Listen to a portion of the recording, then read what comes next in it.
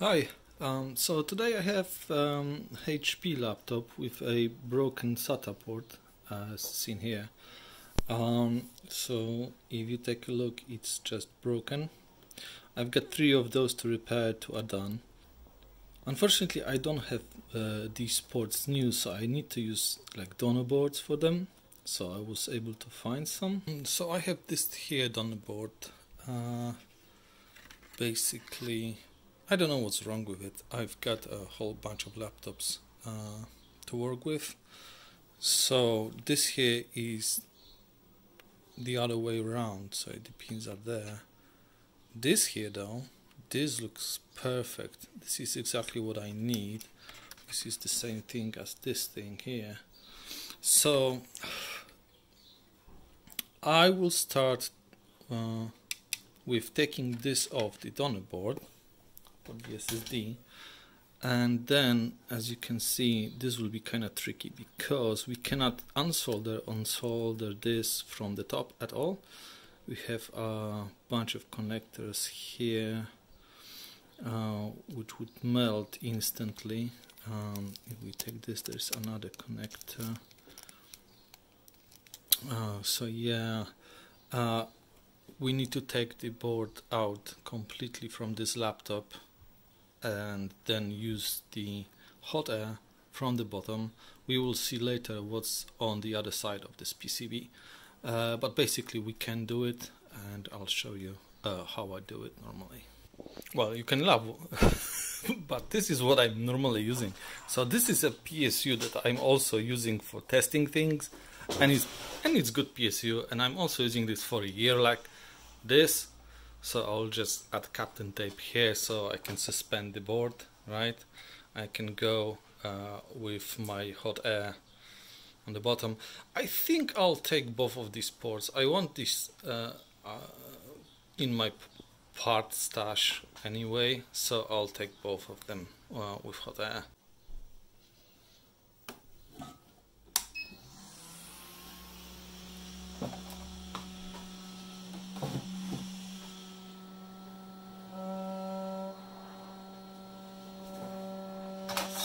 Basically what I'm doing now, I have my hot air there. It's 420 degrees. Right now 75% airflow, which is enough. And the first one I will take will be this one.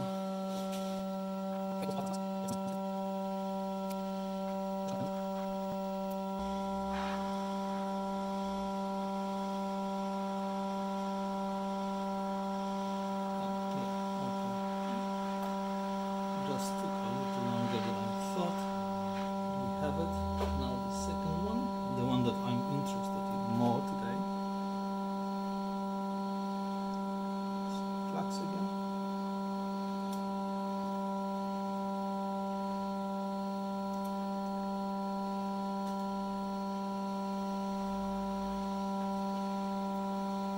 This should be quicker as the board is now hot.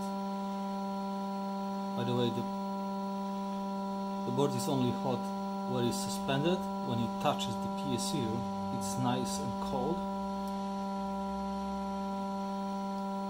So the PSU is not only there for support, but also acts as my heatsink here.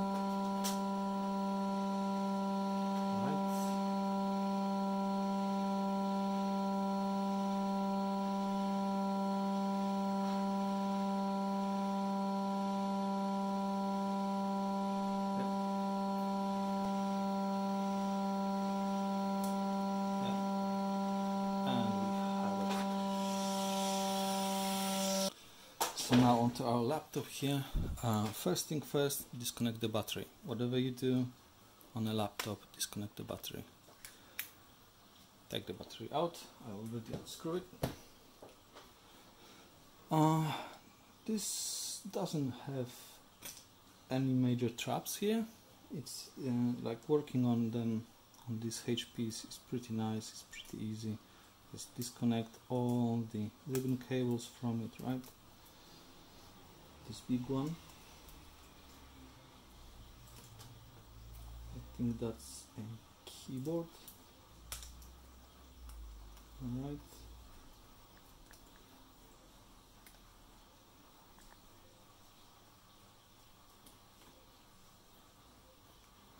Cool. Cool. This is connected. Right. Now we want to take the anything that is just glued on from it. I don't want any plastics left over or anything like that. So that's taken off. Speaker cables off, microphone and stuff, that's all gone. Here we have 2 connectors for the screen, one and the other one is here. So I think they have like a touch screen, so one will be for the touch screen and the second one for the display. We can take out this, again some glued stuff that separates metals. Start unscrewing a lot of things.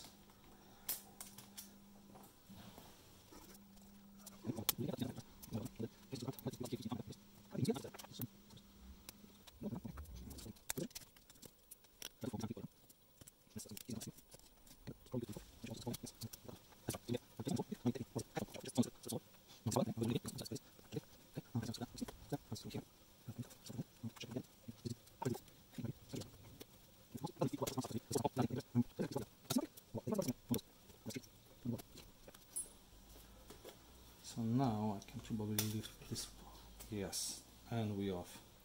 So okay, like usual, we have piece of plastic that is glued on to the PCB.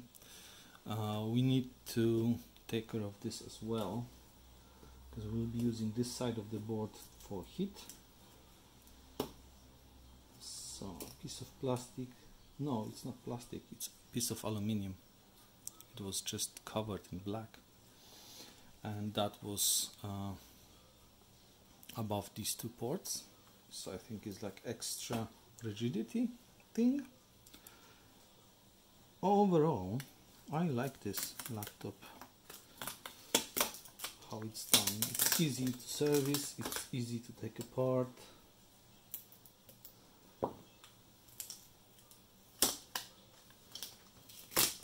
Not like these old laptops. These old laptops are so annoying because you need to get to the bottom of the laptop as well as the top of the laptop through keyboard, which is not easy sometimes. So now we have our board, right? Do we need to take anything else off? We'll be working with this part of it. We will be taking this connector out.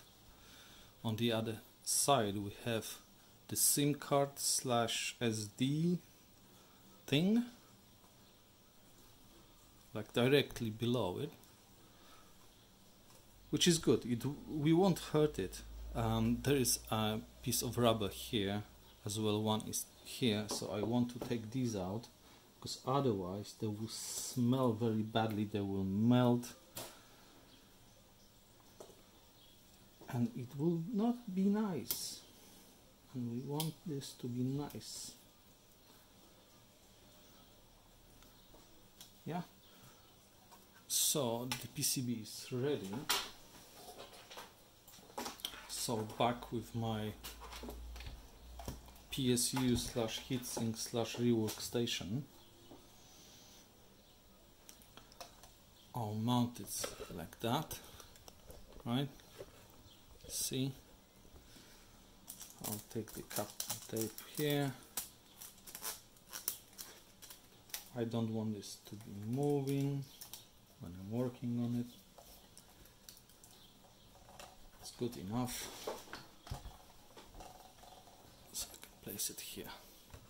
And we will start using hot air on this in a moment. Oh, look, oh, we may as well give the PCB some heat from the bottom. Not much, some.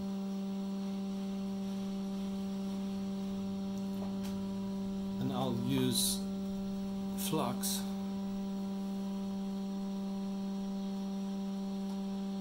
to basically see what the temperature is. If I see the flux, yeah, putting out smoke, I'll stop immediately. And I'll add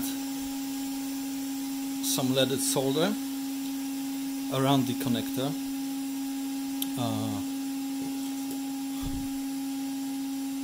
To minimize the risk of ripping the pads on the PCB. This connector is done anyway, so I'm not doing, I won't be refurbishing it or anything, so I'll just add a lot of solder around it using my soldering iron, right?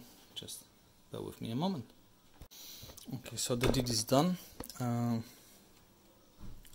So I've added Kapton tape to protect these when I'm working with my soldering iron. So it's now ready to be desoldered.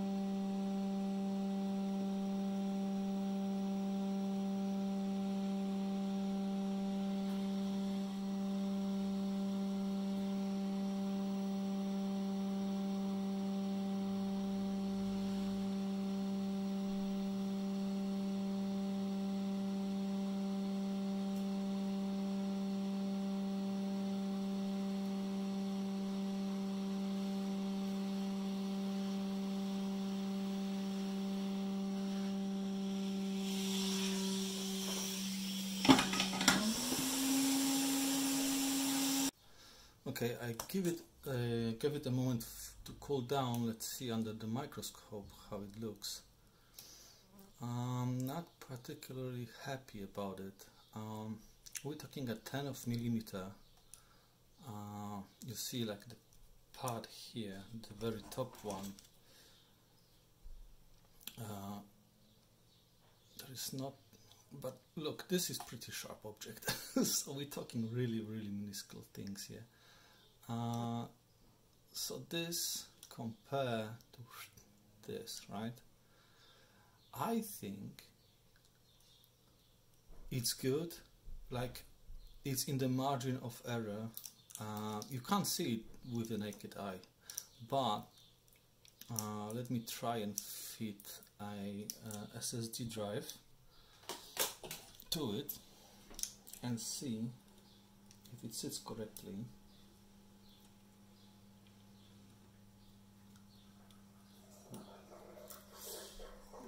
There's a lot of flux in this board right now. Yeah, you can screw it, no worries. Yeah, so of course I give it a test. Yeah, see the pins here like so, pin here like so. So they are pretty good. I'll need to clear the SSD and the port from the flux as well. So yeah, it sits there, right? We want to add more solder there to this anchor point. And as well, we want to go through each and every single pin and see if it makes a good connection to the pad. There is a solder block there. We need to get rid of that. So let me see if all these pins sit correctly. Probably some bad piece of pliers, like I used one. This one's fine. Yeah, these are sitting correctly.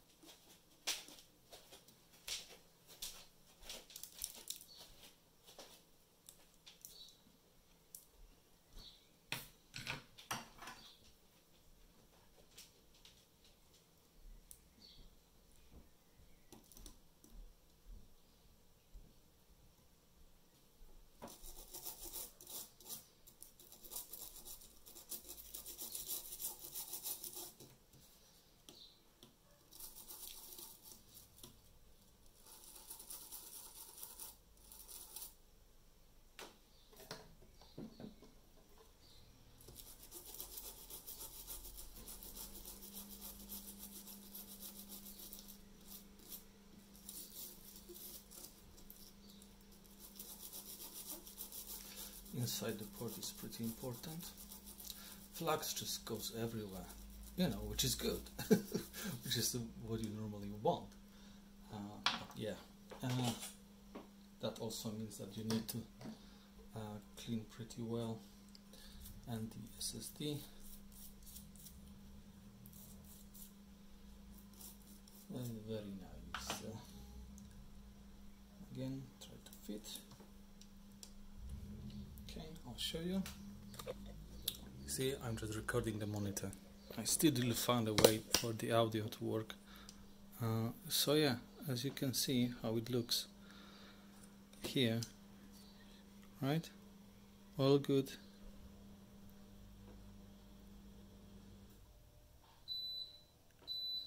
Yeah, just a bit of moisture from the alcohol, but this is what I want as well. I'll take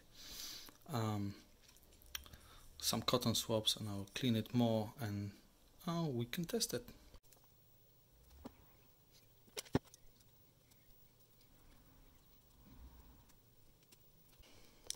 So as I mentioned, this is the third one I've done. They all had this identical fault, so the SSD connector was just broken. Someone was decommissioning these laptops and just went and, you know, torn this apart. Who, you know, does that? I don't know. But I'm not the first person in this thing, and I noticed a couple of things, and this goes for all of them, not only this one. This is slightly torn here, right? So someone, again, wasn't paying attention, didn't care. Secondly, all the battery terminals, like, look, all these plastics are basically from battery. So again, this is another point where you screw the battery down, and this is broken. Another one, this is broken. Another one, this is already broken. It still holds together, but it's broken. And this one missing half, right? And the main one also missing half. So all of them had the SSD connector, or M.2 SSD if you will, and the battery connectors were all, well, not treated as gently as they should be, let's just say, right? Apart from that, these laptops are nice, so I think they have a second life just ahead of them. And yeah, let me finish the assembly. I still need to screw down the CPU heatsink, and yeah, and let's test it. Okay, we were greeted with the reboot. So okay, we have a picture. So laptop is, at least we know, is still working. The SSD I fitted, it does have like a Windows 10 on it. Oh yeah, it's loading our operating system. So this is all we need to know. The SSD is working. So yeah, that's 3 of those done. 3 laptops, 3 wins. Nice, like that. Thanks for watching.